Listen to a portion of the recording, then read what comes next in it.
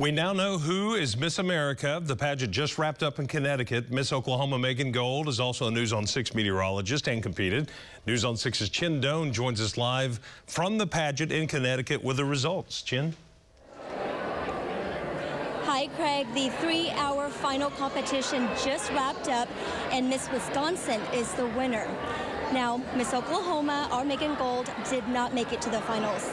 However, I just talked to her parents, and they say they are just so proud of how far she's come, and she still has great spirits tonight.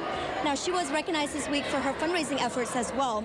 This was Megan earlier tonight on the red carpet wearing a beautiful white dress. She says she's been having the best week getting to know everyone and visiting several New York landmarks before the competition.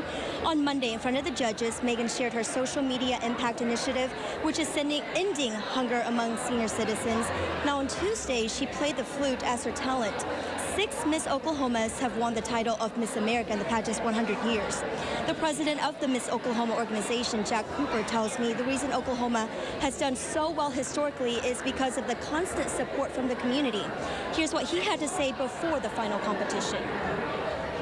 One of the things that is so important to remember that once you get to the level of the national competition, you never know what's going to happen. All of these young women are deserving because they've won their state titles. So even if we don't win the title or wherever we place, we're going to be thrilled to be able to take Megan back home with us because she's got a lot to accomplish even after this week. New York was runner-up and Texas was second runner-up. Live in Connecticut, Chin Doan, Oklahoma's own News on 6.